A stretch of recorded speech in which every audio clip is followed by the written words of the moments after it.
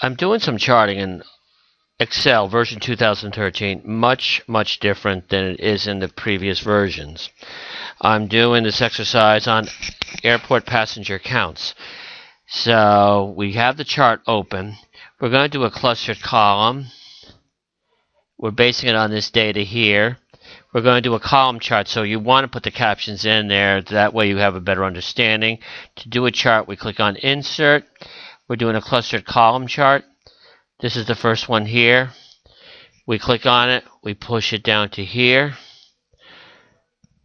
And when you're on that, you get a lot of options over in this taskbar over here. And in here, you got design, you got format over there. I'm going to zoom this up to make it a little more visible. Going in the right-hand corner there, be going up and down. So we've got that done here. We want to apply a style. To do that, it says to use in the book Style 8. We do that, and then we want to set the color. And to do that, it says change colors here. It says version 6 in the monochromatic, which is right here. Then we want to change the data for 2011 to white. I click in any of these panels here. Those are all selected. And it shows here, there's the paint bucket here, which shows it here. I say I want a white fill, solid fill. I click on the white here. So we have made that white. We want to give this a title. Easy way to do this, you could actually edit what's in here, and then you could just click inside the formula bar, and we type in passengers by, try to spell it right,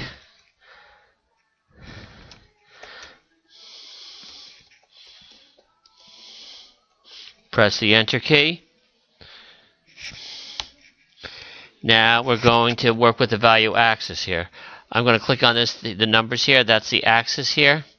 And you have a lot of options here. This is the coloring, the effects.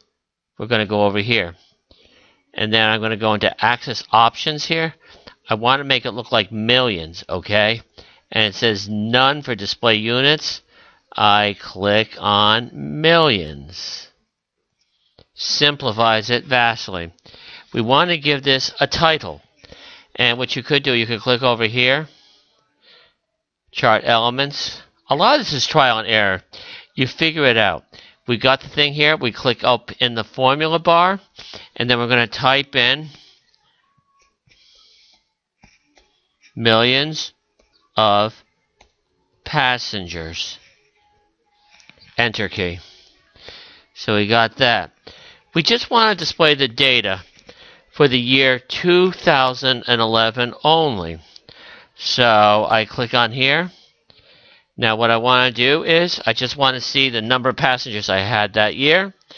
And we go into this thing here. And then I can click over here. Data labels. It simplifies it. So it shows we had 92, 67, the millions of people here. And we could see how that Atlanta is our most popular airport. Next thing I want to talk about, I'm in letter G in the exercise here.